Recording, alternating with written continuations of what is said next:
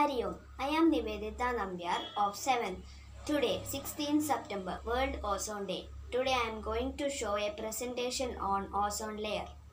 The ozone layer is a protective layer of our Earth. It protects us from the harmful ultraviolet radiations of Earth. It is formed when sunlight passes from oxygen molecule. They split into two atoms of oxygen. Later, oxygen atom combines with the oxygen molecule to form ozone. Ozone is a naturally occurring molecule. An ozone molecule is made up of 3 oxygen atoms. It has chemical formula O3.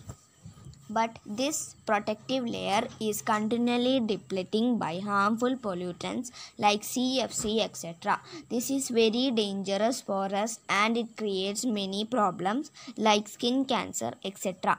So we should not use that materials which releases harmful gases like CFC, otherwise it destroys our ecosystem. The ozone layer is the common term for high concentration of ozone that is found in the stratosphere around 15 to 30 kilometers above the Earth's surface. It covers the entire planet and protects life. In 1974, chemists Mario Molina and Frank Sherwood Rowland discovered a link between chlorofluorocarbons and the breakdown of ozone in the stratosphere. In 1985, geophysicist Joe Farman, along with meteorologists Brian J. Gardner and John Shanklin, published findings of abnormally low ozone concentrations above the Antarctic. But fortunately, all is not lost yet.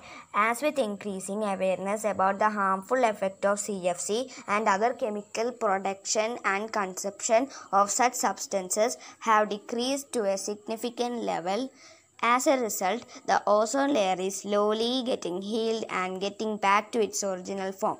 But as a responsible person, we should play our part to serve the ecosystem as well.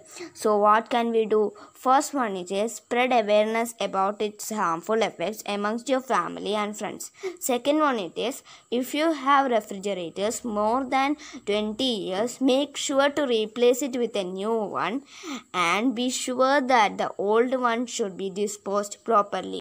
Save life, save earth. Thank you.